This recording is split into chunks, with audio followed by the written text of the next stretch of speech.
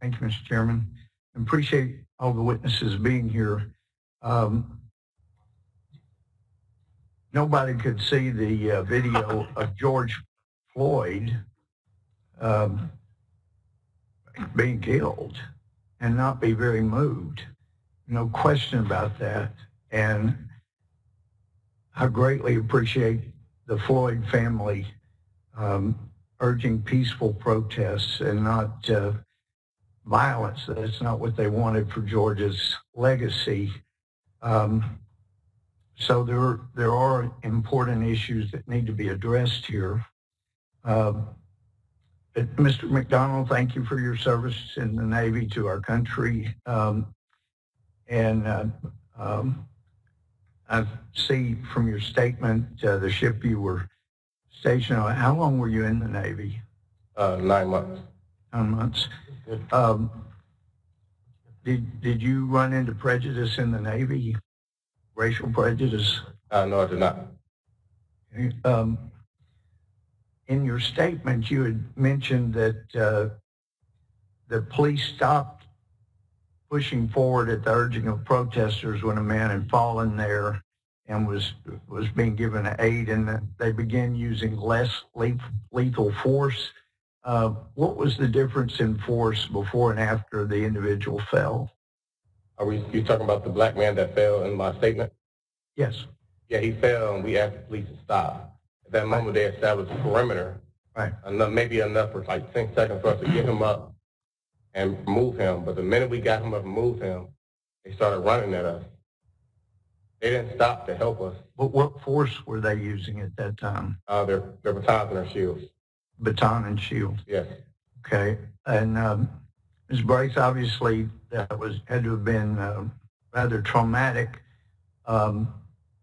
Obviously, you and your cameraman came prepared with the goggles. With your experience, you've been in a lot of protests, apparently around the world, and I appreciate your coverage.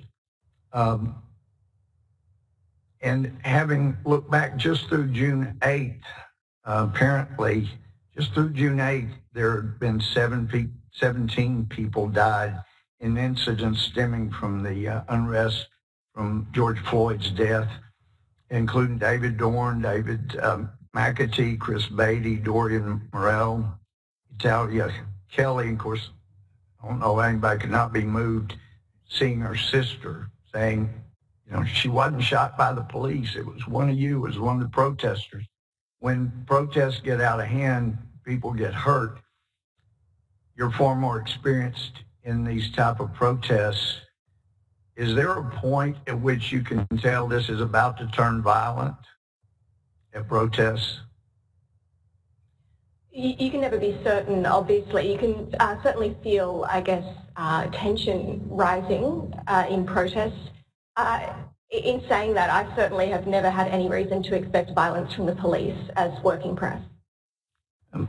But when things get crazy at a protest, you can't be sure, like seeing those bricks being thrown at police recently. If you're a civilian in the way, just like Italia Kelly, you may be hit by a protester's brick. It's got to be hard to tell. I saw nothing on June 1st that made me feel in any way alarmed before that line of police surged forward. Yeah. Were you out at the protest the night that St. John's had a fire started? Yes, the night of May 31. Did you see how anybody got into the church to start the fires? No, I didn't.